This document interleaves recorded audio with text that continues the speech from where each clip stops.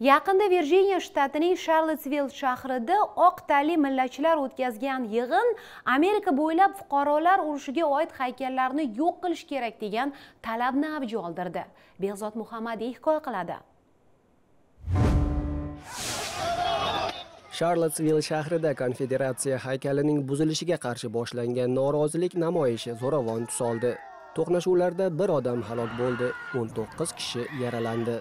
Shundan beri boshqa shaharlar ham Konfederatsiya yodgorliklarini yo'q qilish payiga tushdi.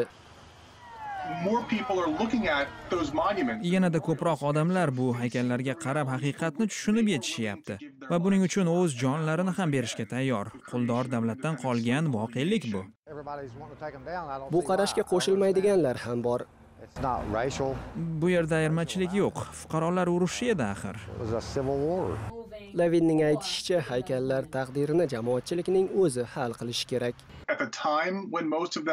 Haykallar bunyod etilgan 1890 va 1940-yillar orasida janubiy shaharlarning ko'pida deyarli butun aholi oq tanlilar bo'lgan. Bahs munozara tomonlarning qonini qaynatmoqda. Umuman olganda Konfederatsiya haykallari yo'qotilishi kerak. Urushda ittifoq g'olib chiqqan. Bu qo'zg'olonchilarning barchasi tarix qutisiga uloqtirilishi kerak. Agar haykallarni yo'qotsangiz, yosh avlod ularning ahamiyatini, biz boshdan kechirgan kurashlarni tushunmay qoladi. Bizni ayirmachilikka, nafratga undayotgan narsa nima? Haykallarni o'zgartirish, ularni yo'qotish yoki o'rnatish ichimizdagi narsani o'zgartira olmaydi.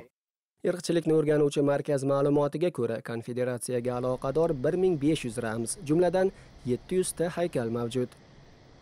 Washingtondagi Milliy sabor ham norozilik harakatiga qo'shilib, Konfederatsiya generallari Robert Lee va Thomas Jacksonning oynalarga chizilgan rasmlarini o'chirishga qaror qildi. Bu yodgorliklarning markazida turgan ko'plab masalalarga e'tibor qaratyapmiz. Bu esa irq va qulchilik mavzusi. Tanqidchilar nazarida haykallarni yo'q qilish tarixni o'chirishdek gap.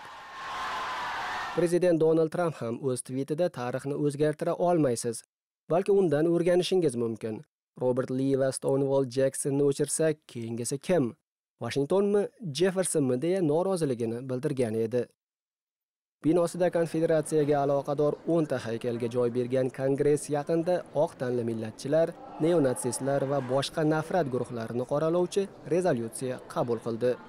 Behzod Muhammadiy, Washington. Amerika ovozi xolis, tezkor va ishonchli axborot manbai.